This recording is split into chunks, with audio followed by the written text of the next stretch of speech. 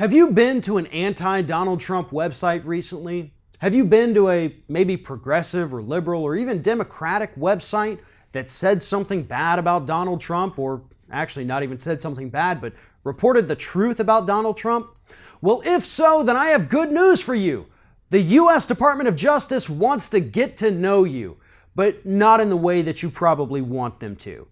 According to a blog post by the web hosting company DreamHost, they have been involved in a legal battle with the U.S. Department of Justice for several months as the U.S. Department of Justice is trying to gain information, access to information, to people who visit what they call, quote, anti-Trump websites.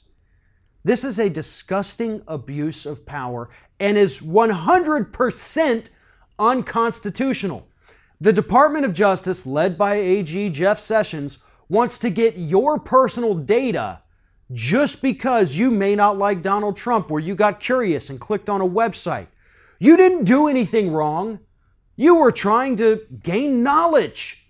But in this country today, under Donald Trump and Jeff Sessions, knowledge is bad. The truth is bad. You know, it's only a matter of time before they enact the 1984 thought police coming out to gather information or haul us away if we even say anything bad about Donald Trump.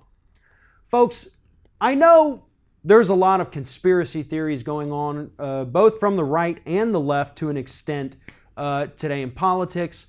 This is one of those things that everybody needs to be talking about. This is not a conspiracy theory. There's an ongoing legal battle. There are court documents to back this up. This is truly disgusting behavior, and it all flows from the top, which is Donald Trump. His ego is so fragile. His administration is so weak that they want to find out who doesn't like them. They want to target these people. What are they going to do with this information? We don't know. But I assure you it's not so that they can send you a birthday card or maybe a Christmas present.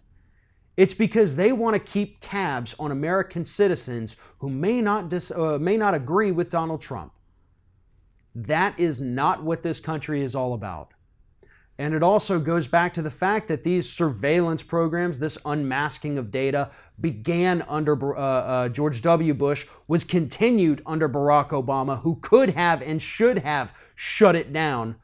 But because he didn't, Donald Trump and Department of Justice Jeff Sessions, they now have these tools. They now have 17 years of precedent behind them to obtain the information that they want. The folks at DreamHost can fight this all they want, but you're going in court systems that have been packed by Republican hacks. Many of the people sitting on those benches were appointed by George W. Bush. Donald Trump has done a hell of a job putting people on the courts without any public scrutiny whatsoever because the media won't talk about that. And ultimately, those are going to be the people deciding whether or not these web hosting companies have to turn over your personal private data just because you visited an anti-Donald Trump website. Thanks for watching, and if you like what you see here on Ring of Fire, we encourage you to subscribe to our channel. You can see the little subscribe button down there, but if you're watching it on another device where you can't see it, go to youtube.com/TheRingOfFire, hit subscribe, be notified every time we get a new video.